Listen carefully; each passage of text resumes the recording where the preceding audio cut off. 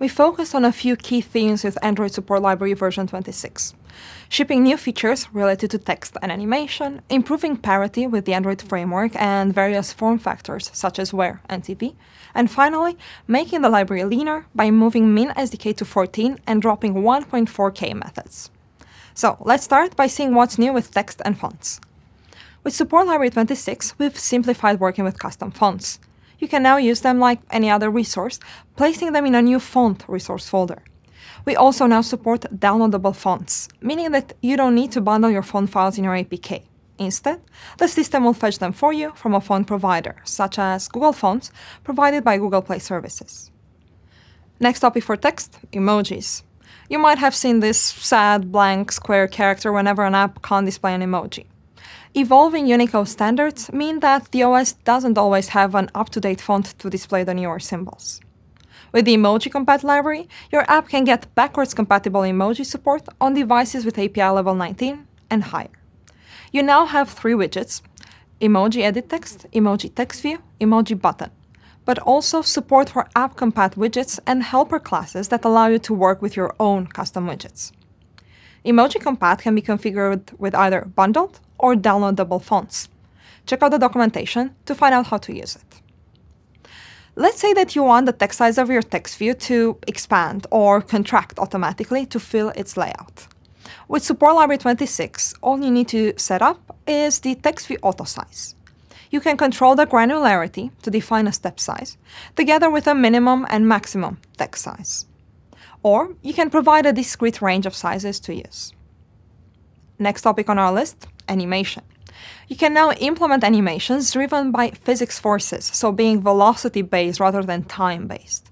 This helps create a smooth, natural-looking animation that can correct its course when the target changes. It also simplifies handoff between gestures and animations.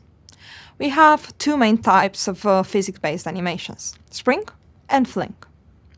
Let's say you have a view that can be dragged around the screen, but then, when you release it, you want it to go back to its place.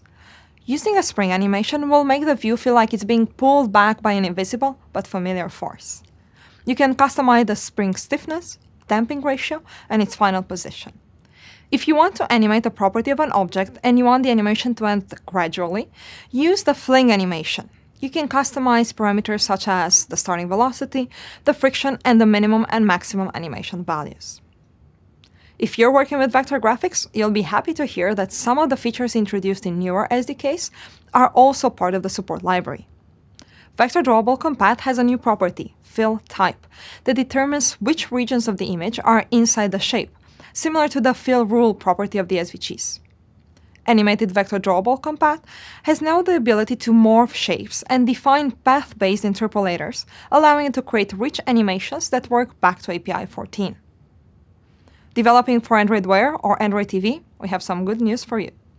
The Wear UI library has now become a full support library that contains some classes that you might already be using, such as Box Inset Layout, Swipe Dismiss Frame Layout, Wearable Recycler View, as well as some new components for action and navigation drawers.